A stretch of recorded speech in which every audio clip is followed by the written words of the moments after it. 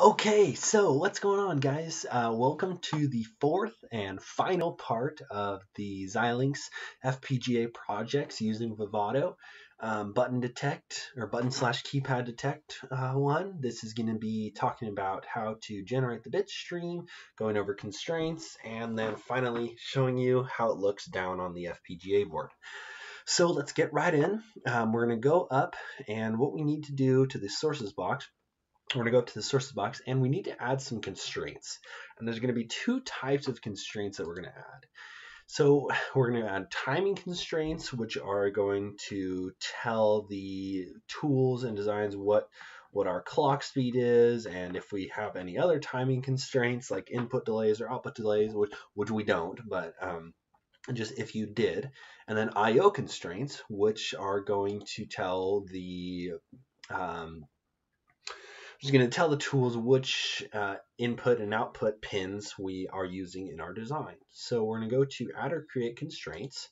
Okay, and for me, this is going to be different for some of you, but it might be the same. If you're using the RDZ710 board from Digilent, you can use this file. So we're going to go to add files and look in constraints, and we're going to add the I/O file.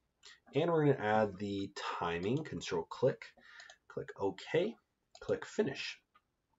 Okay, now we expand the constraints up here in the sources box and we double click to view it in the text editor. We'll double click on I/O and double click on timing. So the timing is, here's what we're going to do. This is my clock, so mine's 125 megahertz, right? So it has a period of 8.00 nanoseconds. 0, 4, that is the duty cycle, so 50%, right? So for 4 counts it's low, for 4 counts it's high. That's going to be the clock, and that's all that we're going to have actually in our timing constraints. Sometimes you can have input delays and output delays and other things just to do other stuff, but we don't need those in this. And to be honest, I'm not great at timing analysis, so if adding more timing constraints in a project like this would be beneficial, then put it in the comments. I'd love to know about it because I need to get better at that. So that's going to be it. You can add your clock, so you can just copy and paste this. Make sure you change your period in nanoseconds and then your duty cycle. If it's not 50, I think the clocks are 50%, but yeah, just change it around, make sure you fit, and then you can add that into your timing XDC file. And in the I/O XDC file, this is where we're going to define all of our I/O constraints. Okay, so this is how we do that. We do it with the set property dict package pin H16 I/O standard LVCMOS 33, which means 3.3 volt logic, get ports clock. And that should tie in to, if we go to our sources tab, that's going to tie into the ports that we have in our, in our top module, which is our button detect module. So see, we have our clock here, which is 125 megahertz. So we're tying that to package pin H16. And well, how do you get these? Well, for my board, what you can have is called a master XDC file. And if you Google, so let's go to my board, RDZ710 master XDC. And so you can click on this, there's a GitHub link to it, and this has all the locations of all the peripherals and everything that's on the board. So you can see here's our LEDs, here's what pins those are attached to on the FPGA. Right here is our RGB LEDs, and L15 is attached to LED 4 blue. Here's some switches. Down here's some HDMI stuff. Here's some HDMI transmit. Here's just the basic I/O. So you can copy and paste this into your I/O constraints file, and then you can comment and uncomment the lines that you're using / not using by using the hash. So hash comments, if there's not a hash mark, or then you don't comment it. So that is how I did that. I had switch 1 is going to be attached to the clear. I used an RGB LED to create the blue and red LED signals. I used all the buttons like I would say. So button 3 is mapped to button 3, button 2 to button 2, button 1 to button 1, and button 0, which is right here, is mapped to enter, right? So we can see here button 0 is mapped to enter, which is what we said in our test bench file. And yeah, I think that's it. Oh, and then we need one output for the speaker, right? So one goes to ground and one is the output for the speaker. So I used the CKIO chip kit in outer. The CK stands for chip kit outer digital header. So mine has like a sort of Arduino looking, well, I think it's actually Arduino compatible looking headers, and I'll show you on the video of the board. But so I use pin 0, IO0 on to output the tone out. So yeah, so let's go ahead and save that. And if you remember, if we looked at our button detect, what we did in the simulation, and this is definitely not ideal, but it just, like I said, I was being impatient. So I made the simulation take faster than it normally would because I simulated with values that were not realistic for real time. So I simulated with a button press of 2.5 milliseconds, which is a very short button press. And then we had to edit these couple values within the actual code. And it said, make sure to change back before generating your bitstream. Right? So what we want to do is we want to have these actually work and actually stay lit for 1 second. And so if you remember, we reduced them by a factor of 100 before simulation. So now we need to increase them by a factor of 100 again. So I just added 2 zeros to these and to both lines 137 and 152. Then I'm going to go down, and I'm going to add 2 nines to this always block. It's going to be on line, it starts on line 194, and then the two nines that we're adding are on line 198. And then the next always block below that, it's going to start on line 217. We're going to add 2 nines to that as well because we reduced that by a factor of 100. So now that is up to 125 million, right? 1, 2, 3, 1, 2, 3. Yes, that is correct. Okay, and now we can go ahead and save that. What we're going to want to do now is generate the bit stream. So you can go up here to this little arrow with some zeros and ones on it. You can click that, and mine says synthesis is out of date because I already tried to do it. Yours will probably not say that, unless you tried to do it. But I'm going to click yes to start again. And it's just going to reset my runs. Yours won't have to reset. I think yours will just pop up with this actually. And you're going to click OK. Mine says number of jobs 2 because that's how many cores I have on my CPU. Yours might say 4 or 1 or I don't know. I have not seen one with 3, but maybe there is one. So there we go. Launch runs on localhost. Yes, that's fine. And click OK. Now we're going to wait a little while and it's going to go through. We're going to minimize that and we can keep track of what's happening using this design runs tab down here in this lower window. We can also keep track of the warning messages and error messages down here. So this is default IP output path. We're getting 1 warning already, could not find the directory, and I don't think that's important because we are not using any IP in here.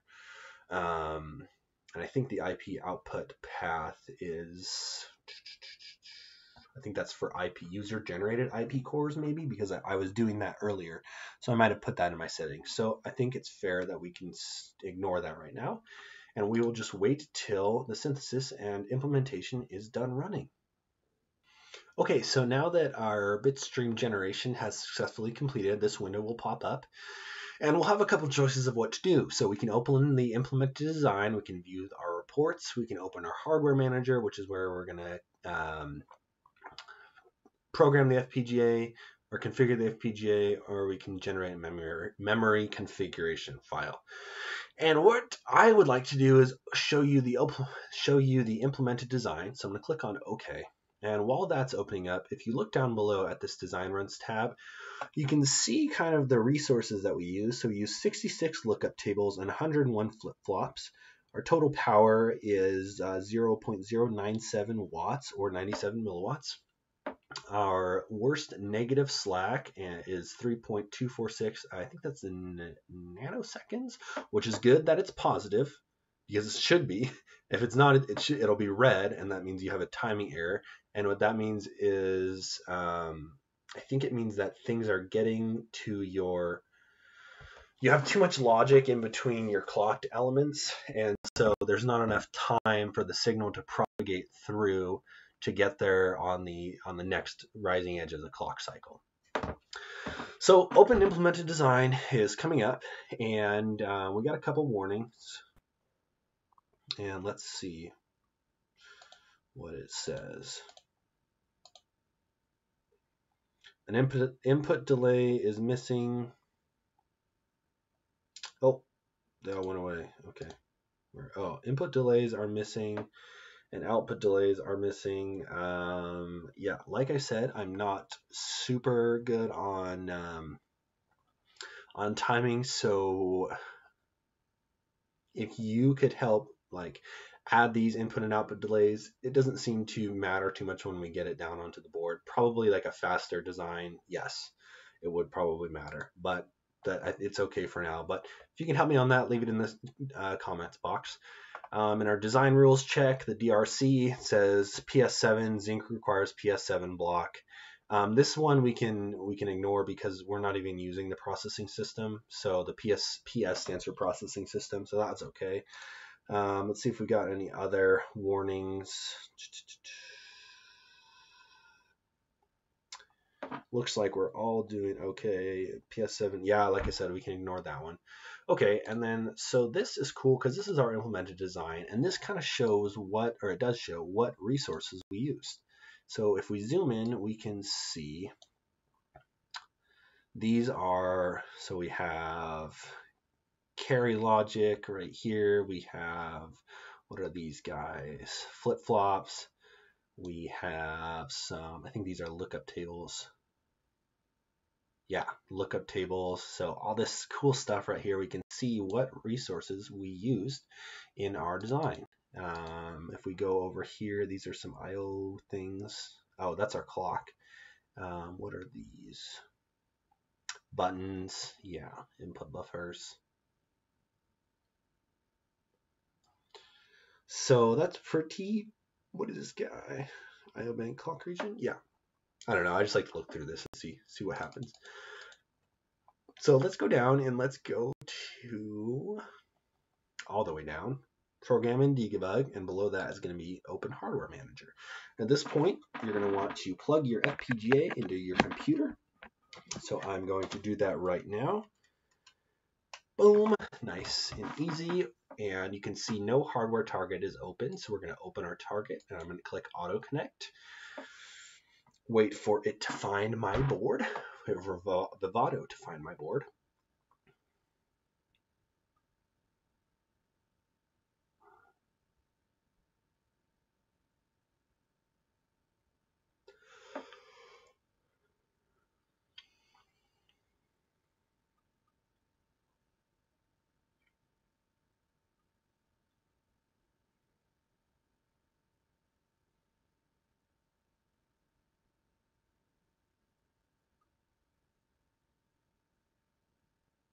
And now that it found it, we can go ahead and program the device. If it doesn't have the bitstream already loaded in, you can find it. So that's going to be in YouTube detect runs. So if we go here, this is going to be the main project file. It's going to be under runs, and it's going to be under implementation 1, and there's the bitstream. So we can select that. If it's not selected already for you, I think it automatically selects it. But if it doesn't, for some weird reason, I've never had it not, that's how you find it. And we can click program, and it's going to program the device. Okay, so we're looking down at the configured FPGA. You can see it has the green done light. There's the Zinc chip that's on there, and we're just using, like I said, the programmable logic. I have switch 1. Once again, it's mapped to the clear input, and it's active low. So active low, it's in clear, and active 1, now everything's enabled. Button 3 maps to button 3, button 2 maps to button 2, button 1 maps to button 1, button 0 maps to enter, and we're talking about the in respect to the ports of the UUT. And then if I press this enter button right now, beep, then we get that little red LED, and that tone was me, not the tone generator. This is the little buzzer that I'm going to be using. So if we put one pin to, sorry about my creaky chair, one pin is going to IO0, which we put in the constraints file, and the other pin is going to go to ground, which is right there. Make sure it's in ground and not power. So yeah, so there's our little speaker. So if we press the enter, you get the little error tone. Okay, so let's go through and see what happens when we enter an incorrect sequence. So let's go 2, 3, 1, 1. Okay, and let's try entering that. Oh, it's wrong. Well, that makes sense because our correct sequence is 2, 3, 1, 3. So let's try entering 2, 3, 1, 3. So 2, 3, 1, 3. Press the enter. Boop! It totally worked. You know, pretty cool actually. And let's say we found a bug in simulation, and let's try it out here. Let's say we are entering the wrong sequence and we realize it. So let's say we hit 2, 3, and we accidentally hit the 3, and we're like, oh no, what's going to happen? Well, let's pull the clear low and put it back high again. Now it should be in reset, and now we can enter our correct sequence, 2, 3, 1, 3. And it works. So I think the bug, somehow, it's something in my test bench file. I'm sorry it didn't work out in simulation. It works fine on the board. I think we actually didn't pull the switch back up high, and that might be one of the things that's causing it. In the test bench file, we didn't do that. One of the things that I forgot to mention is in the XDC file for the pin constraints, you have to search for that on your own for your own board. So if you have a different FPGA board from this one, you're going to have to search online to find your master XDC file. And if there's not one, you can get it off of a data sheet or something like that. So once again, it's pretty cool. So 2, 3, 1, 3, enter. Totally works. And wrong one, we'll just go 2, 1, 1, 1. I pressed the 1 3 times in case you didn't see. Enter. Ah, it's so awesome. Okay, thank you so much for watching. I really hope that you enjoyed this and that you learned something from it. If you have any comments, comment down below. I'd love to hear what you think, and if you have any feedback for me. I know I need a mic, and I'm working on getting one of those. So you can comment that if you want, I guess, but I already know that I need it. But thank you so much for watching, and have a great weekend or week, whatever you're in right now. Bye. One last thing that I forgot to mention is I didn't use any debouncing on the switches or the buttons, and that is really important for all switches actually. And the reason I didn't use it is just for simplicity, and the fact that the switches on the buttons and switches on my board seem to be pretty, they're pretty new, so that they seem to be working great. I have been with testing this, I haven't had any issues. But if you're dealing with older switches or just any switches in general, it's a really good idea to debounce them. And Nanland, he's an awesome FPGA guy on YouTube. He has a tutorial about how to do this. So this is his page, and I'll link this in the description, as well as he has a YouTube video on it.